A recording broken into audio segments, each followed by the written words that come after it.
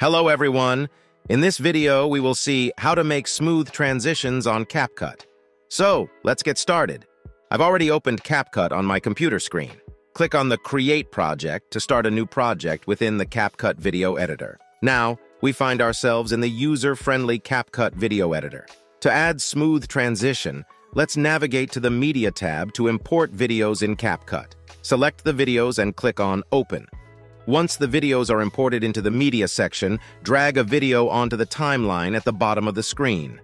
Set the video position and adjust its length according to your need.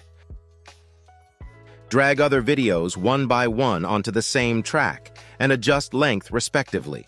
For a smooth transition, I will make a copy of these video. I will select these video and right-click. From this menu, click on Copy. Right-click again and paste the copied video. Set these video on the track. Now we can easily observe transition smoothness. Let's go to the Transition tab at the right top. In the older version, explore Blur Effect, or in the latest version, simply enter Blur in the search bar and hit Enter. Here are all blur effects that you can use according to your desire.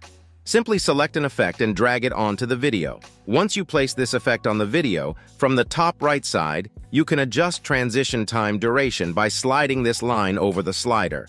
If you want to apply the sample transition effect on other videos as well, simply click on Apply All, and the same transition will automatically apply on the videos.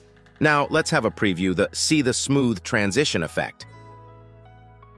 So, this is how you can apply smooth transition on video on Capcut. If you found this video useful, please show your support with a like. Your feedback is invaluable to us, so feel free to share your thoughts and suggestions in the comments section below.